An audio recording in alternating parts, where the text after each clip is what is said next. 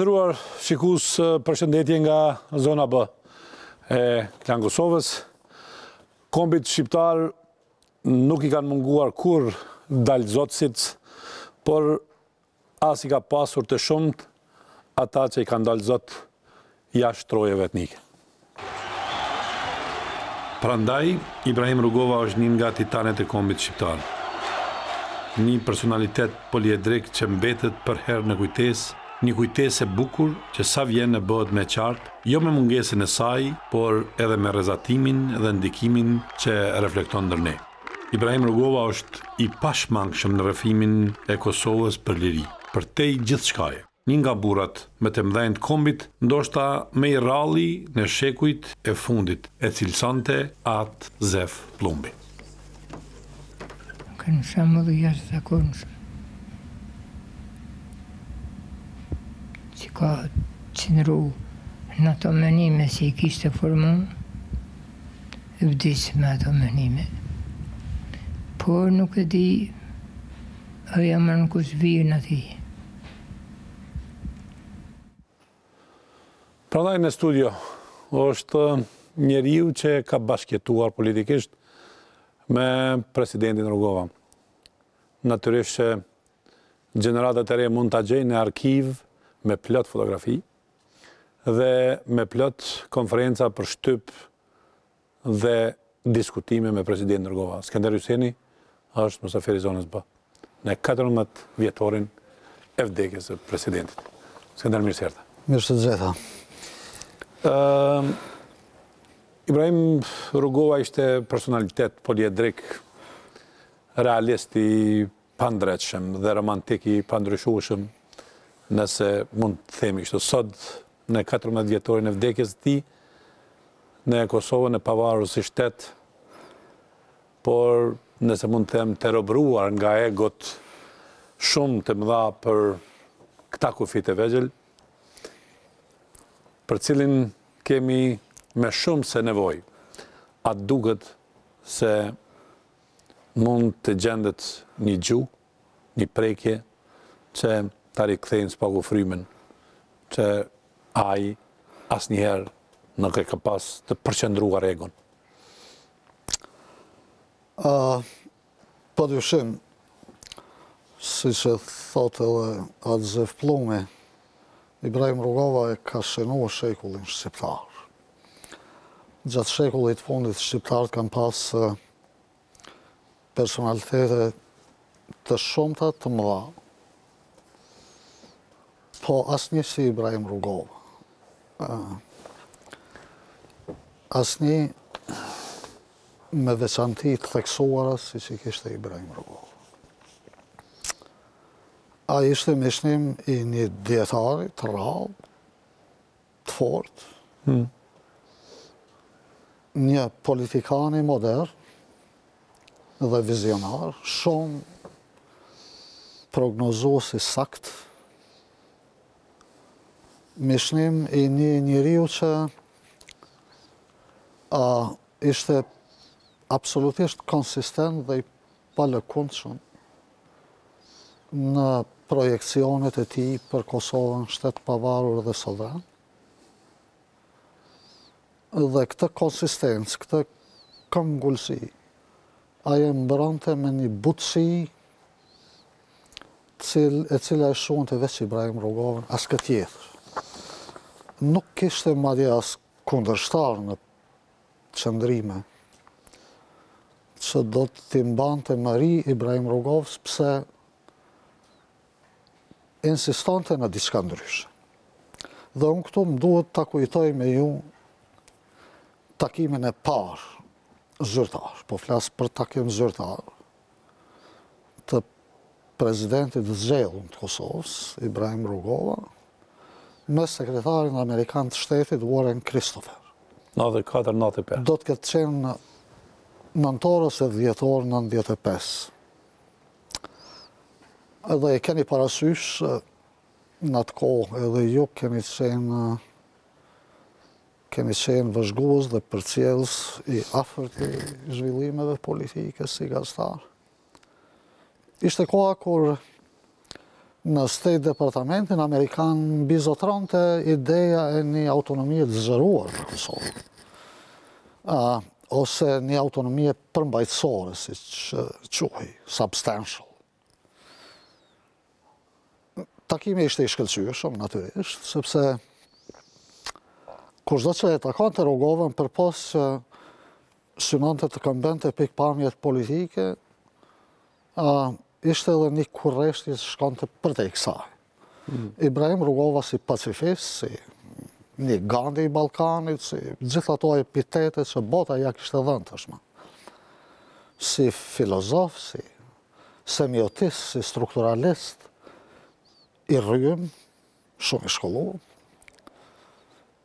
Dhe takimi natyrisht rodhi në atmosferë s'ka shumë miqësore.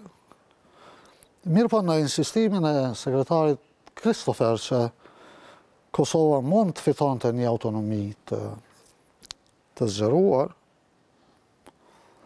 presidenti Rugova i tha, kjo nuk është zgjidhje. Dhe zgjidhje për problemin e Kosovës, çështjen e Kosovës, kështu atëherë thuhej. Është një Kosovë e pavarur, një Kosovë neutrale, po ja që ne pajtohemi me një periudhë tranzitore, disa vjeçare, një protektorat ndërkombëtar. Dhe pastaj populli i Kosovës duhet pyetet në referendum çfarë don. Në këtë venerim, këtë konstatim, presidenti Rugova, Warren Christopher sërish e mori fjalën dhe tha, përmendi një varg arsyesh të kontekstit politik të atëhershëm, pse ishte punë e vështirë që Kosova të bëhej e pavarur. Dhe sërish presidenti Rugova u kthye te e njëjta, me të gjithë mirëkuptimin, me të gjithë respektin. Zoti sekretar, asnjë zgjidhje nuk funksionon në Kosovë përpos pavarësisë. Pavarësisë plot. Po nëse nuk mund na përkrahni për këtë zgjidhje, në gjysmë shakaje e tha, mund të bëhemi ne vendi shteti 51 i SBA. Dhe këtu plasin e qeshur, po natyrisht e ritheksoi disa herë presidenti Rugova në këtë takim me një konsistencë që është shuante atë, me fjalë të buta, mirëkuptuese, që duhet të ecim në drejtim të pavarësisë të vendit. Skënder, ju keni thënë që presidenti Rugova ka qenë intelektual i guximshëm, ka pas guxim në takime, e ka thënë guximshëm atë që është dashur. Por si është e mundur që në opinion publik pikërisht ky guxim, të gjitha ju kanë vlerësuar, po ky guxim nuk ju ka vlerësuar. Po shikni, nocionit kuptuarit e guximit si kategori, në ambientet paformësuara politike sa duhet, vështirë që kuptohet. Madje vështirë që kuptohet edhe kategoria e guximit, çfarë është guxim dhe çfarë është jo guxim. Natyrisht, Ibrahim Rugova kishte guximin e një intelektuali të thellë dhe nuk ka intelektuali thellë që nuk e ka një guxim. E Ibrahim Rugova e kishte të veçantë, sepse ishte vërtet një intelektuali formuar gjithandej. Mos harroni, ai ka studiuar semiotik dhe strukturalizëm te njëri nga profesorët më të njohur të kohës në këtë fushë, Roland Barthes. Dhe Ibrahim Rugova ka qenë një nga studentët e tij të dalluar. Pra, Ibrahim Rugovës mund t'i ketë munguar gjithçka tjetër, por guximi asnjëherë. Guximi asnjëherë për ta thënë gjën e duhur në kohën e duhur, edhe në vendin e duhur. Ibrahim Rugova nuk ka pas fuqi njerëzore që të mirrej me trivialitete të cilat i dilnin në rrugë sipër. Madje mund të jetë interpretuar ndonjëherë edhe si mungesë guximi, po ishte mungesë dëshire me u marrë me trivialitetet që dilnin në rrugë sipër. Madje nuk i hetonte, i kalonte me një gentilesë të jashtëzakonshme, As dhimbje nuk i shkaktoni? Absolutisht jo. Mbase unë nuk i kam vrejt, po nuk e kam vrejtur ndonjëherë.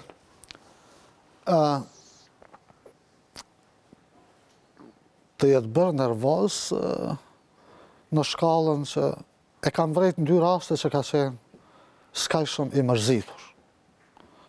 Do me thonë, natyrshëm i mërzitur. Një rast ka qenë në Monte Carlo, në konferencën e Krans Montanës, ku Ibrahim Rugova ka qenë një nga key speakers të përhershëm, po thuaj, në atë forum. Dhe pas fjalës që kam bajt konferencë, kemi shkuar në dhomë dhe jemi marrë vesh që të pushojmë 2 orë dhe pastaj të shihemi për sesionin e pasdrekës. Sa kam rridh në dhomë, më ka njoftu shoqëruesi i presidentit Rugova që Xhemail Mustafa është vra. Dhe kam shkue, i kam trokit në dhomë, ka qenë të u lexue, edhe u befasua pse u ktheve ka shpejt, u marrën vesh 2 orë. Thash, ka ndodhë kjo kështu. Dhe është hera e parë që e kam pa Ibrahim Rugovën me lot. Edhe të dërmuar. Shpirtnisht. Dhe edhe më vonë, kur ka ardhur koha që të dalim të shkojmë në sesion, e kam pa që ai ka kaluar një 2 orë të shumë të vështira. Edhe pse insistova që të ishim bashkë, tha jo, okej, po shtrihem, po pushoj pak. Po në raste tjera, Ibrahim Rugova... Rasti dytë që i tha? Rasti i dytë ka qenë vrasja e Enver Malukut. Po ashtu e ka përjetuar. Po kjo në Monaco, me rastin e vrasjes Xhemail Mustafës, ka qenë pak ma intensive, edhe të unë, sepse edhe për faktin që ishte pas luftë. Edhe në verën edhe Xhemën i kam pas miq të ngushtë, që nga fëmijëria. Për faktin që ishte pas luftës, për faktin që ishte krejtësisht e papritur. Krejtësisht e pa përllogaritshme. Ne i prore kemi llogaritur si të gjithë tjerët, madje edhe gazetarët në atë kohë, që mund na përlajnoj plumb në punët që bënim.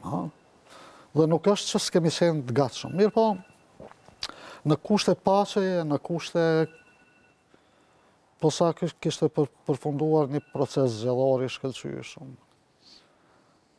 Ishte pak e pa parashikueshme. Dhe tepër e dhimbshme, dhe pastaj edhe distanca gjeografike që nuk arritëm dot të vinim për varrim. Po ditën që u kthyem me njerë shkuam në familje në Glavnik Podujevës. Do të thënë, shini, ka pas një gjërësi shpirtnore, një higjien shpirtnore që vështirë ta ketë dikush. Dhe ka qenë pothuaj mision i pamundshëm që t'ja ndotësh atë higjien shpirtnore që e ka pas. Nuk kam bajti natë personale ndaj njerëzve. E pakta unë nuk e kam vrejnë ndonjëherë të ketë mbajtur i natë personal edhe kur i kanë hyrë hakshëm. Ka ditë të i kaloj ato situata në mënyrën më të mirë të mundshme. Mbase intelektualiteti i tij e ka bashkë të madh që nuk ja vlet të mirësh me trivialitet. Të një, po themi të retorik gati ditore. Kur ke qenë në tavolinë me Ibrahim Rugovën, ke mund të flasë për letërsi, për jetën, për vujtjet, për shqiptarin i cili ka qenë simbolik e adhurimit qi. Por, realisht, kur ke fol për politik, ju e dini sentencë, sa ka qenë e vështirë për ju që ta përkthenit njëjtën sentencë, që ta thoni sentencën e kryetarit ata të hershëm. Se dhe pastaj një ditë ballavaçohemi se ajet ndodhë. Kjo është... për këta dekonspirojmë edhe këtë punën e përkthimit. E vërteta është që përkundër Vetëm të kujtoj se vetëm edhe një gjë, se jo gjithherë nuk e qenë korrekt me Rugovën, shumë herë nuk e ke përkthyer ata që ka thonë. Jo. Sidomos rastin e Amerikës. Kjo ka ndodhur vetëm atëherë kur e kam pas lirinë e plot prej tij. Po. Vetëm atëherë kur e kam pas lirinë e plot prej tij. Ç'është e vërteta, njësoj sikur se unë si Avnis Spahiu ndonjëherë Marrall ose Muhamet Hamiti, aty ishim në rend të parë për të kontaktuar me mediat, komunikatat e shtypit dhe për këshilli. Shumë rrallë na ka rënë të përkthej për Ibrahim Rugovën, sidomos në takime zyrtare asnjëherë. Në Amerikë, në takime zyrtare gjithmonë State Departamenti, Shtëpia e Bardhë, i kanë këshilltarët, i kanë përkthyes të vetë. Njësoj, natyrisht që s'ka pas nevojë ta përkthej presidentin Rugova në takim me presidentin Chirac të Francës. Po, natyrisht. Edhe pse kam qenë i vetmi në takim me presidentin Chirac. Mirë po, për mua personalisht nuk ka qenë asnjëherë problem, pas shumë vitesh njohje, që ta kuptoj Ibrahim Rugova. Kam rri me kuptue bërthamën, mesazhin, gjithmonë, pas një problem. Skënder, Unë kam qenë student kur e kam njohur për herë të parë. Vitet 76-7 dikun duhet jetë patjetër. Po nuk ka qenë problem, sepse ka qenë njeri fjalë pak konkret, a ndonë se ka pas një vokabular shumë të pasur. Si në shqip, si në frëngjisht, kur ka komunikuar, e ka aplikuar një thjeshtësi komunikimit që kuptohet lehtë, edhe kapet lehtë, edhe bashkëbiseduesi e ka kap lehtë në shumë të në rasteve çfarë përfaqëson Ibrahim Rugova. Shini, shkurt lafet, një figurë tepër komplekse, tepër unikal. Mirë, po të nalim të sentenca. Na asnjë s'kemi besu që ajo do të ndodhë. Po. Të jemi të sinqertë, se tash mund të flasin njerëzit çfarë tonë. Po. Domethënë, i vetmi njeri, bile mos them që një pjesë shumica e njerëzve janë tallë me atë. Po. Po e vetma sentencë që ka ndodhur është ajo. Kjo është profetike realisht. Po. Nga një tallje ne profetizëm është vetëm një, po themi, një njeri i cili ka besuar fort në ato. E ka pas një informacion. Se nëse s'ka pas informacion dhe ajo i ka ndodhur, kjo për një profetik. Ai ka besuar 100%. Se kur po më thoni për këtë takimin me vonën Kristofer, atëherë jam i bindun që ai e ka pas bindjat. E ka pas bindje 100%. E ka pas bindje 100% dhe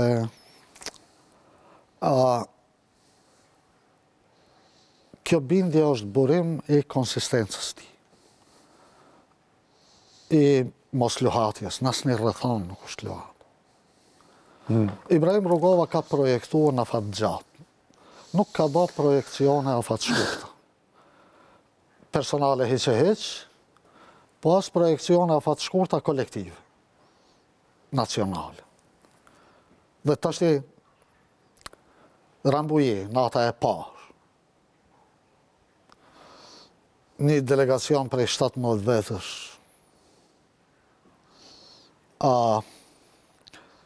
dhe për fat keq kjo më kthen tash te zgjedhjet e fundit prezidenciale 98-s. Dhe shumë spekulime që janë bërë pse ka vendosur Ibrahim Rugova që të mbajë zgjedhje. Gjaja në rrethana lufte.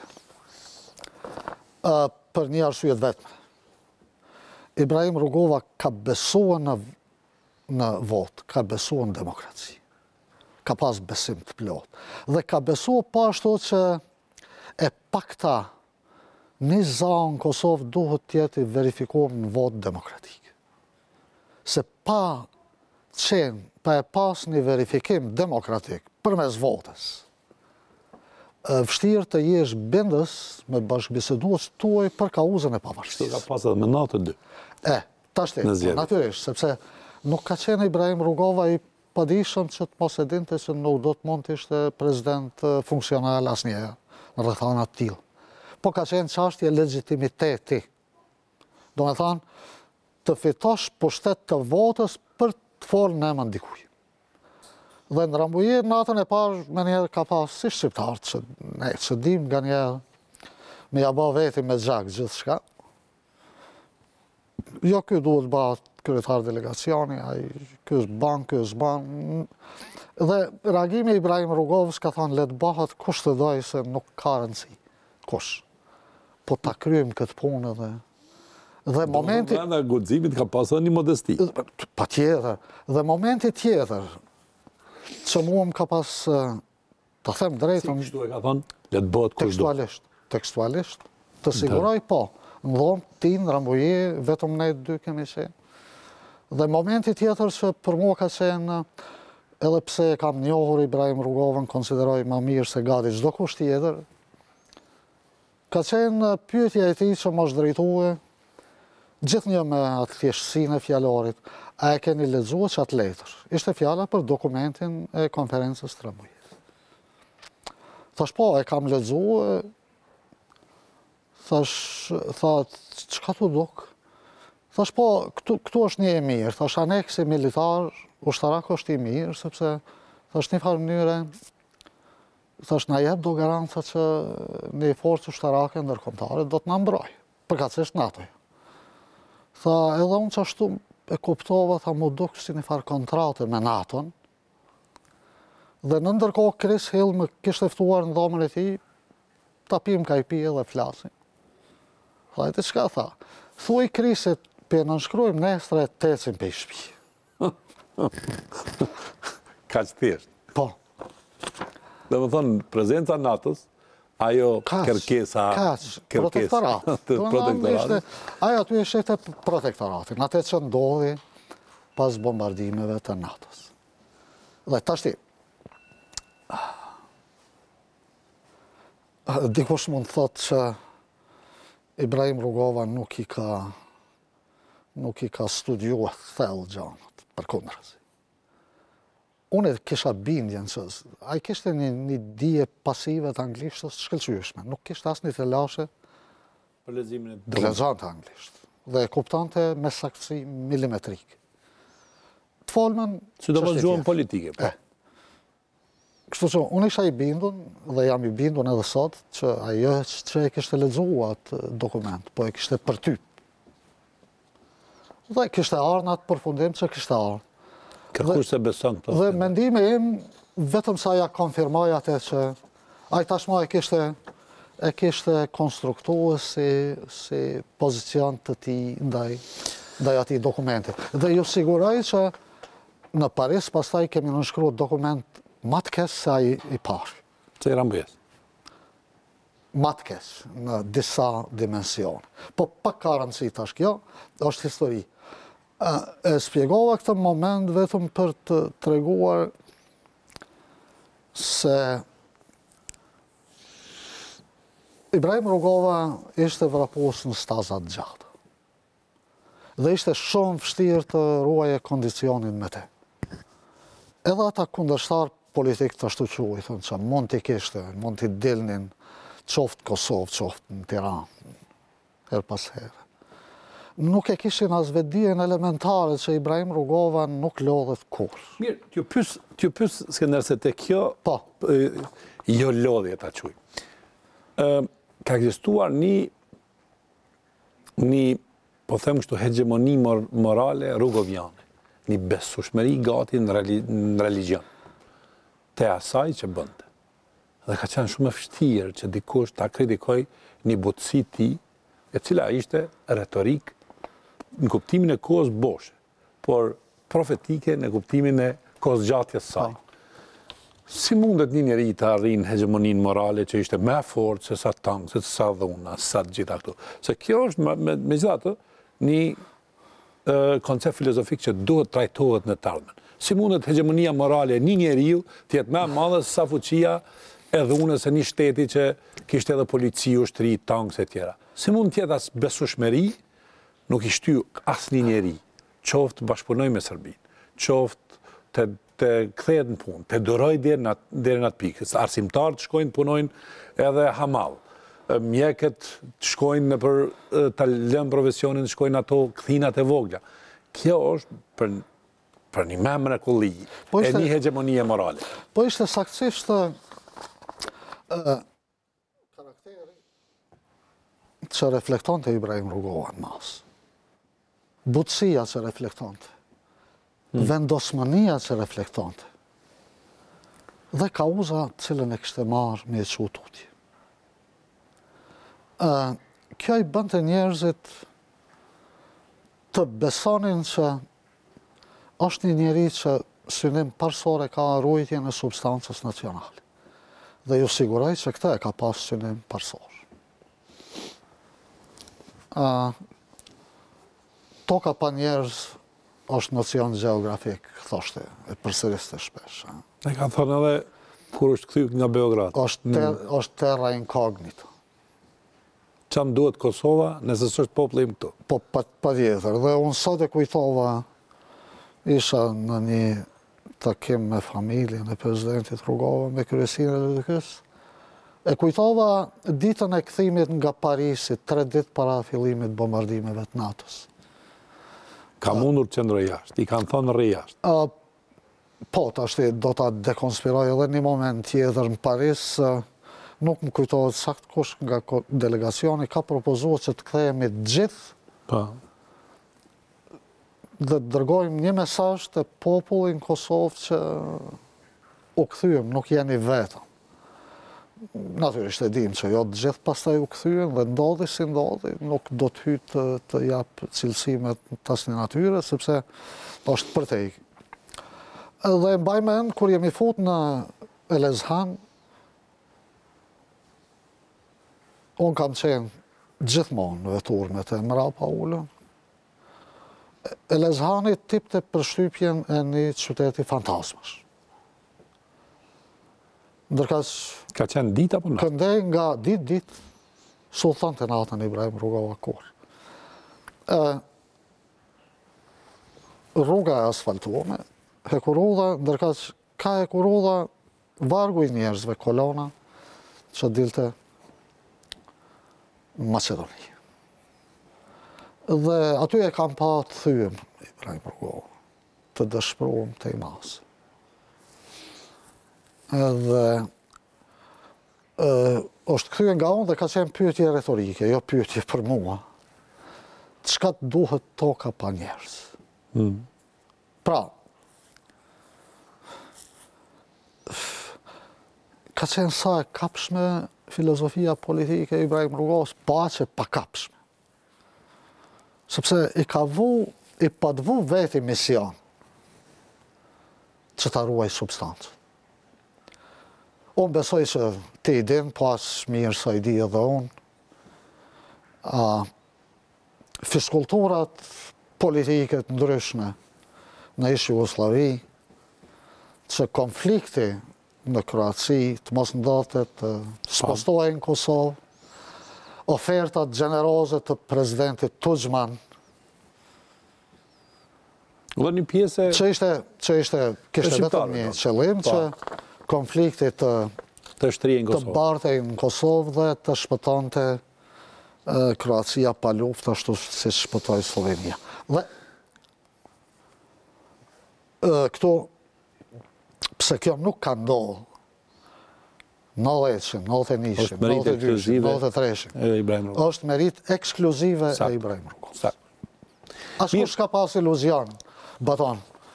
As Ibrahim Rugova, as njerëz e afërt në ekipin e tij. Nuk ka pas askush iluzion që do të kaloj krejt kjo punë pa këto llovi. Mirë po, Ibrahim Rugova, jo që e ka ditë, po edhe e ka thonë, e ka pas program politik, që pasi ta ndërkombëtarizojmë çështjen deri në fund, nuk e kemi problem edhe nëse kërset diçka aty këtu. Po deri atëherë jemi të humbur. Dhe paramendoje çfarë do të ndodhte në Kosovë, cila do të ishte Kosova sot, po të mos ishte ai aneksi ushtarak i marrëveshjes Strambujes dhe zotimi për... Apo çfarë Kosova do të ishte, sigur të hynte në luftë 92. Ne. Tashti, në Paris dikush ka thënë duhet kthehemi dhe kështu është vendos, jemi kthye. Mu personalisht, Christopher Hill më ka thënë to PKP në bar, please take your family to Skopje. We are bombing. Natyrisht i kam thënë jo, sepse vendimi është që të kthehemi dhe unë do të kthehem dhe unë do të qëndroj në Kosovë, qysh edhe kam qëndru gjatë luftën në Kosovë, sepse familja jeme është e madhe. Unë kisha 2 vëllezër, prindrit 18 antar familje. Edhe presidenti Rugova e ka pas njëjtin... Familjen e madhe në Nuk e ka pas asnjë dilemë që duhet kthehet edhe duhet të qëndrohet. Mirë, një pyetje morale me gjithë këtë guximin, butësinë, moralitetin, megjithatë fola për atë besimin, kjo si pyetje e fundit. Që e kanë pas populli i Kosovës për një lider të vetë. Besimin që e kanë shpëtimin të aj, të mënyra se si ai i qaset dhe si e shef fundin.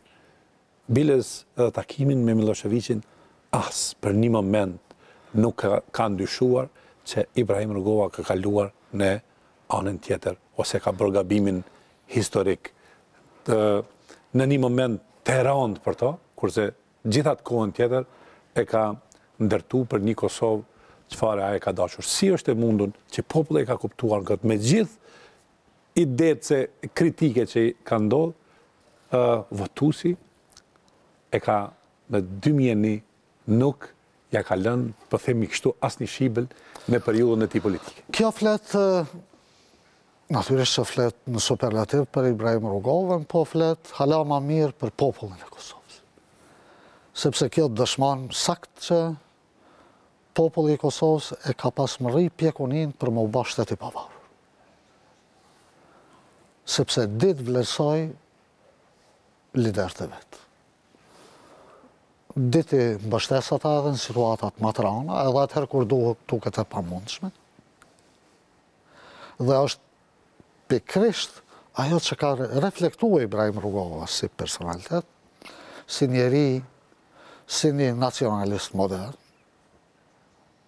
S'ka thonë kur që është nacionalist? Unë po e them, që ka qenë nacionalist modern.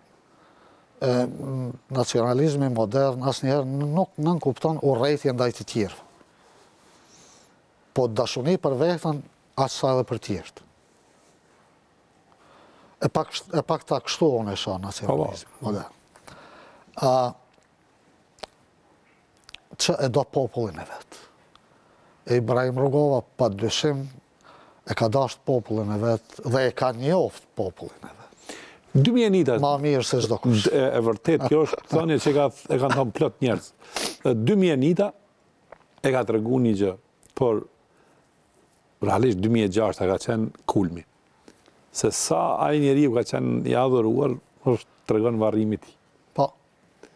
Shumë saktë. Domethënë, edhe me 2006, shumë saktë. kur e kishte humbur dëshirën për politikë realisht. Vetëm e donte pavarësinë si një ikje, se ishte lodhur nga imësinat edhe nga vujtjet e pas luftës. Megjithatë, pak kush ka besuar që një varrim i tillë do të jetë ndoshta më i madhi, më i rëndësishmi dhe më i fuqishëm në historinë e një politikani. Hiç këto varrimet ideologjike që ka pas Tito apo të ka pas figurat komuniste ose Enver Hoxha, të cilat kanë qenë për shkaqe ideologjike. Po flas për njeriu i cili... Nga pikpamja emocionale mund të tingëlloj pak e vrasht. Po nga pikpamja praktike, pragmatike, akti i varrimit dhe ai mal njerëzish, edhe ai numër i madh pjesëmarrësh ndërkombëtar. Flet që Ibrahim Rugova edhe ditën e parë i shtrirë dhe i kaluar një jetën tjetër në Amshim, i ka ba një shërbim tjetër madhor vendit vetë. E gjithë bota i ka pas sytë ka Kosovë. Ka lideri që shkoj, i cili po e bën atë vend të pavarur. Dhe po ketë drejt, vetëmin objektive ka pas të shoh Kosovën pavarur. Ndërkombëtarisht një orë. Asgjë tjetër. Baton, ti mund të keshen një nga gazetarët, nëse më kujtohet sakt, po gjithsesi edhe shumë kolegë tuaj, ditën kur kanë fillu të sharkullojnë thashe thanat që Ibrahim Rugova është diagnostifikuar me kancer, ke marrë në telefon edhe shumë kolegë tu, kam pas presionit jashtëzakonshme atë ditë, sepse derisa konsideroja që nuk duhet ende të kthehemi asgjë pa e marrë pajtimin e presidentit Rugova. Me Muhamet Hamidin jemi zije, po shprehem kështu bukfalisht, me orë tana çfarë të bëjmë. Edhe i kam thënë Muhamedit, eja të shkojmë të takojmë president.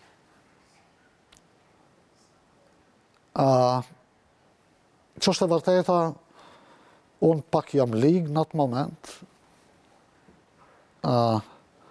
dhe pyetja ishte e thjeshtë, si t'ja bajmë punës të media.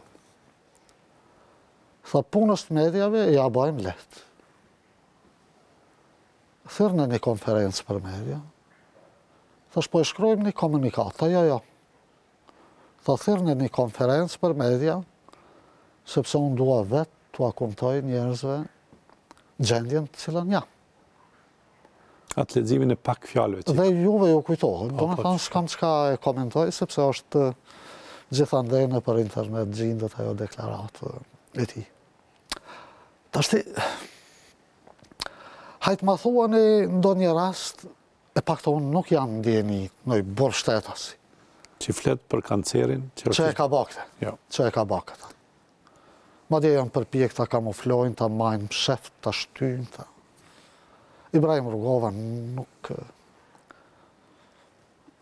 ka pas komplekse të asnjë natyrë. Absolutisht jo. Skënder, ndoshta këtu do të duhet përfundon të rrëfimi, por një pyetje shtesë kam. Në një situatë çfarë është sot, unë për veten time mendoj që ai me 2006 e ka përfundu madhështinë e tij, për arsye se po të vazhdonte politika me ata shpërsinë që ka qenë në një farë mënyrë vdekja e tij e ka prek kulmin e përmbushjes tij përveç pavarësisë tash. Por megjithatë e ka shpëtuar Kosovën nga një mundësi e konfliktit civil. Absolutisht. Dhe ndoshta ka met pika kulminante një lideri për fakt se ka mund të degradoj në për shkak të rrethonave politike edhe të njerëzve që në një moment nuk e kanë ditur idealizmin e tij. Kanë mund që të jenë të korruptuar dhe t'ia shëmtojnë pak figurën e tij.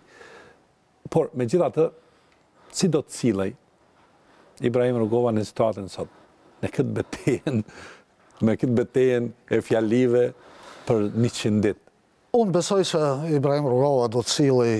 A do të cilej sikur atëherë me Ramush Haradinin? Lelet bëhet kryeministër? Unë besoj që... Tashti, më duhet të them këtu që edhe LDK-ja e sotme, po t'ishte fituese e zgjedhjeve, që nuk është humbse, do me thënë është e dyta,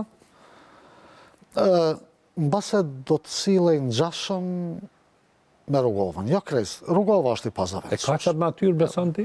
Po, 100%. Unë e besoj. Po t'ishte LDK-ja fituese e zgjedhjeve. Jo, e ka qatë tolerancë beson ti, se megjithatë Rugova nuk ka qenë pasionant i funksioneve. E ka pas. Ne kemi ditë që presidenti s'ka pas asnjë funksion. Unë e thash pak më herët, badon. Ibrahim Rugova ka qenë politikan i stazave të gjata dhe i qëllimeve të mëdha. projekteve të mëdha. Nuk është lodhë me cikërrima rrugës. Po edhe në LDK e pakta një pjesë e mire sa i sot është mbetet e tillë. Janë objektivat e mëdha, qëllimet e mëdha që i prine, jo shumë cikërrimat rrugës. Po LDK janë këto zgjedhje nuk ka qenë fitues. Dhe i takon fituesit të demonstroj leadership, sepse kur je fitues në një garë zgjedhore, do me thënë ja dalë partia prise. Dhe duhet sillesh si e tillë. Duhet dish të sillesh si fitues. Që për fatkeq nuk po e shoh një diçka të tillë të vetëvendosje. Nëse po doni medalë aty. Po. Nuk shoh diçka të tillë të vetëvendosje. E konsiderojnë si është jo tolerante, jo mjaftueshme? Konsideroj që fitoria e ka gjetë tërësisht pa përgatitur. Do ta ketë befasuar edhe atë vetë si duket, dhe nuk është e gatshme si duket që të sillet si fitues dhe të veproj si fitues, që është hala më e rëndësishme. Është akoma më esenciale që të sillet si fitues dhe të ndërtoj këtë qeveri që do të zhbllokoj këtë status quo në shumë rrafshe të jetës ekonomike e politike. Po, krahasimet janë jo adekuate. Po, momentet janë... Po, momentet janë të rëndësishme, po asgjë nuk mund të përkundër dëshirës e vullnetit, e respektit për secilin, vështirë të gjesh një figurë që mund ta krahasosh me Ibrahim Rrugovën. Unë e thash sot edhe në një shkrim dhe besoni që nuk jam nga ata që thonë atë që se mendojnë asnjëherë, që Ibrahim Rrugova është i pazavendësueshëm. Sepse është i papërsëritshëm edhe konteksti i cili e ka lind një lider si Ibrahim Rrugova, rrethonat sociale, politike. Dhe për vetëm t'i kujtojmë shikuesve se ka lind një moment historik, një intervistë në Der Spiegel dhe një takim me zotin Zimmerman. Gjitha këto janë pika të referencës. Po pra, natyrisht, po tashti është bë bajat, është për ty shumë kjo shprehje çdo gjë ndodh për një arsye, ha. Gjithmonë ka një arsye pse. Gjithmonë ka një arsye pse ndodh diçka, po ka një shkas, e pakta një diçka që e nxit, e lanson dhe edhe fjalimi i Ibrahim Rrugovës në Novi Sad, shoqatë shkrimtarëve të Jugosllavisë, edhe në Beograd, nuk kanë qenë të rastësishme. Kanë qenë, nëse më thonë kthesa historike, nuk kanë qenë të rëndësishme. Nuk kanë qenë të rëndësishme, sepse ato kanë dhënë shenja të një lideri që po lind, një ylli në ngritje, i cili ka nisë me rrezatur shumë shpejt edhe fuqishëm, domethënë, shpirtnisht, intelektualisht edhe, po edhe praktikisht. Mos harroni, është unikale dhe sot e kësaj dite, unë besoj që do të studiohet në për shkollat diplomacisë të politikës, sistemi paralel në Kosovë. Mbajtja e arsimit. Jo, plot doktoratura. Mbajtja e arsimit 10 vjet, mbajtja e shëndetësisë 10 vjet, në kushte abnormale. Fëmijët e mi, edhe fëmijët e mi që janë ekspert dorës të parë në fushat e veta sot, kanë bërë shkolla në sistem paralel. Do me thanë, është e veçantë, jo rasisht ka marrë epitetin krejt kjo, që është çështja e Kosovës si sui generis, madje edhe gjykata ndërkombëtare e drejtësisë e ka pa si ti. Megjithatë, po shohim se ndër shumë raste të cilat kanë gjeshmëri me tonën dhe as afër nuk e kanë suksesin e asaj që ka arrit gjenerata politike juaj. Faleminderit shumë që ishte në studio dhe na kujtove disa detaje nga jeta juaj politike me Ibrahim Rrugovën. Faleminderit juve.